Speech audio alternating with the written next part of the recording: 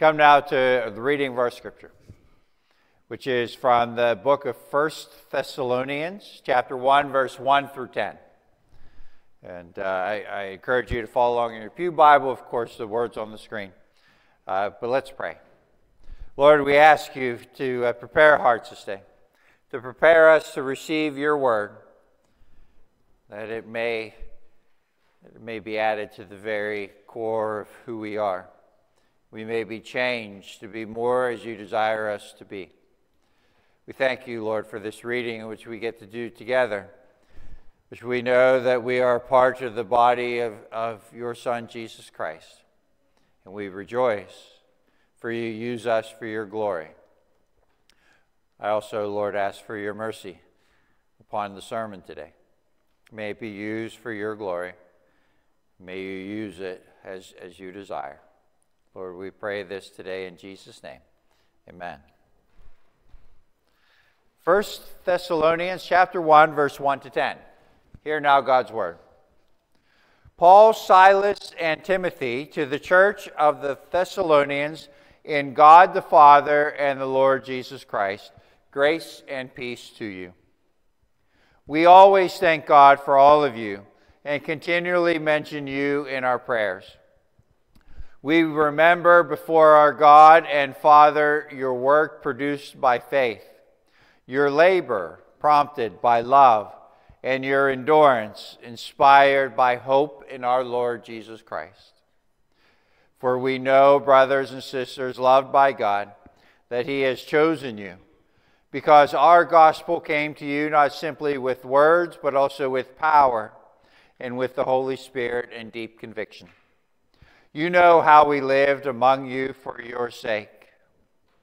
You became imitators of us and of the Lord, for you welcomed the message in the midst of severe suffering with the joy given by the Holy Spirit. And so you became a model to all the believers in Macedonia and Achaia. The Lord's message rang out from you not only in Macedonia and Achaia. Your faith in God has become known everywhere. Therefore, we do not need to say anything about it, for they themselves report what kind of reception you gave us. They tell how you turned to God from idols to serve the living and true God, and to wait for his Son from heaven, whom he raised from the dead, Jesus, who rescues us from the coming wrath. This is the word of God for the people of God. Thanks be to God. Imitators. Who is this? Will Ferrell. That's right. Now, who is Will Ferrell trying to be? Who's that? No, that's close though. Alex Trebek. Alex Trebek in this particular moment. He does look a lot like Ron Burgundy, although Ron's younger looking. He's got the darker hair. But you can tell the glass block behind him and the stuff. Alex Trebek. If you have not seen an SNL skit of Alex Trebek of Jeopardy, take a few moments, go on YouTube, look up a clip. Not right now, but later. Absolutely hilarious. Imitators. We love imitators. There's just something a lot of fun seeing a persona come out of a person who's completely different from that persona. Will Ferrell is a great imitator, impersonator. He does all kinds, and he does them so well. And there are many others who are great at imitating other things. For example, I think some of the best imitators that I've experienced were our kids today. I seriously was going to go get a litter box from the back and bring it out here. They did the cat so well. Imitating, too, is something natural to humanity. We all imitate. Sometimes whether we like it or not. How many of you, as you have gotten to the point you are now, have heard your mother or father come out of your mouth. And it made your eyes roll, just like it did right now for Joanne here up front. There are times in my life where I'm just like, oh my goodness, my dad. Why? I never thought. We imitate because that's what we've paid attention to throughout our life, and it's natural as we focus on things and people influence us to imitate those things that have influenced us throughout our lives. However, there is, of course, a danger involved there. Because what comes out is oftentimes a product of what goes in. Jesus talked about this. It's not what goes in, what goes in doesn't make you unclean, but it's what comes out that makes you unclean. And we all have that. Right now, the world that we live in, there's so many influences that are surrounding us every single day. Media exists wherever we are. We can't escape influences. We can't escape those things that make us imitators. They're there always with our cell phones, our TVs, our games, with the clothes that we wear being a reflection of those things we love, with Pittsburgh Steelers here, and there, and there, and there. I got Steelers behind me by chance? No Steelers. But Matt, are you wearing a Steeler thing? Matt's got one on too. We imitate that which we love. But not all the things we love are things that we should be proud of. When we're mean to each other, when we're volatile, when we are crass or rude, that comes from what we've put in. It comes from those things that we ingest through our eyes, through our hearts, through our daily lives. And the thing is that this isn't new. Maybe the frequency at which we have things to imitate are there more so than they used to be. But Paul too talks about these the Thessalonians, whom Paul loves greatly. And if you ever want to read a happy letter, Thessalonians is one of them.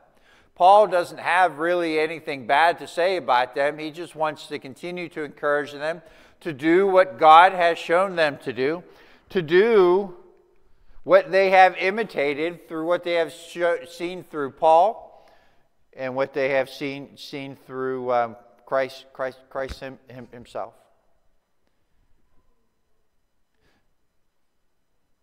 But some of us recognize our weaknesses. Some of us see very clearly the fact that we have not been imitating good things in our lives. I can attest to that, and I've used this as an illustration time and time again, because it's the only good illustration I have, which is I don't have a bumper sticker that says pastor on the back of my car because I am not a good imitator of good drivers. I'm an imitator of poor drivers, angry drivers at times. And I don't want people to know that I'm a pastor because I feel that at times I'm a poor example of a pastor.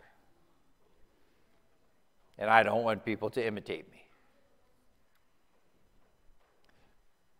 But Paul says that it's not the people that we should imitate necessarily, but it's Christ himself.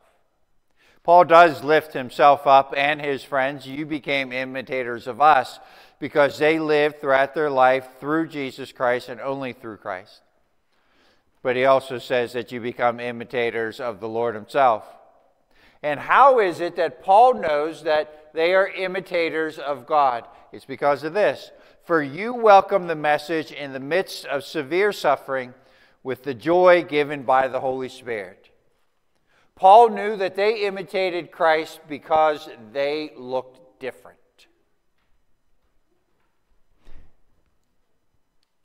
You see, oftentimes when we imitate the world and the things of this world, and we ingest constantly the things of this world, that's what we become, and people can't tell us apart from this world.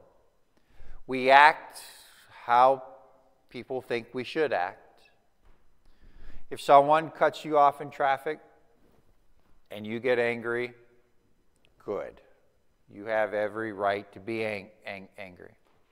If someone does something to you that belittles you, that puts you down, and you get your revenge, good. You have every right to do that. These are the things the world teaches us. These are the things the world shows us. If you've fallen down, I love this saying. Not because it's true, but because it's just such a huge influence in our world.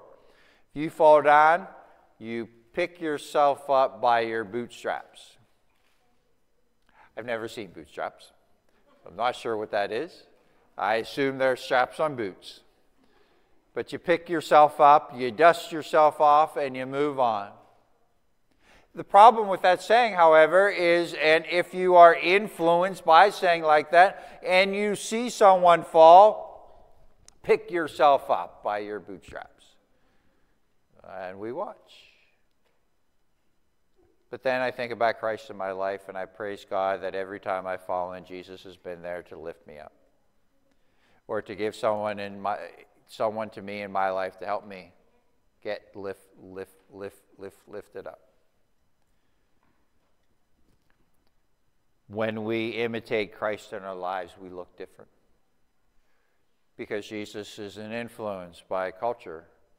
Christ isn't defined by culture, but challenges the culture in which we live on a constant daily basis.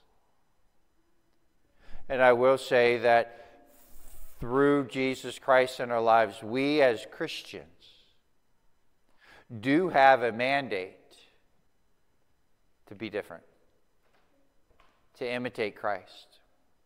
What does the word Christians mean? Christians are followers in Christ, but what is the literal meaning of the word Christians? I've told you this before, but that's okay. I barely remember anything. Little Christs. Christians means literally little Christs. If you sincerely and honestly and with great conviction call yourself Christian, then you are an imitator of Jesus Christ. You have labeled yourself a little Christ. Do we live that way? Well, sometimes. And I pray that we have forgiveness and strength through Jesus Christ, who lifts us up when we fall, to help us to live as Him again. I pray that as a church and as a people, that we're able to be different.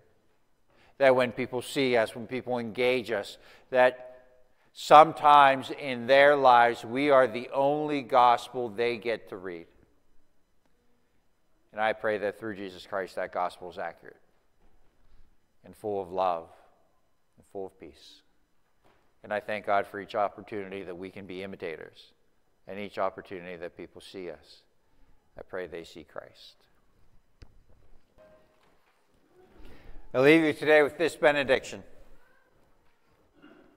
Now to Him who is able to keep you from stumbling and to present you faultless before the presence of the glory with exceeding joy, to God our Savior, who alone is wise, be glory and majesty, dominion and power, both now and forever. Amen and amen. Go in peace.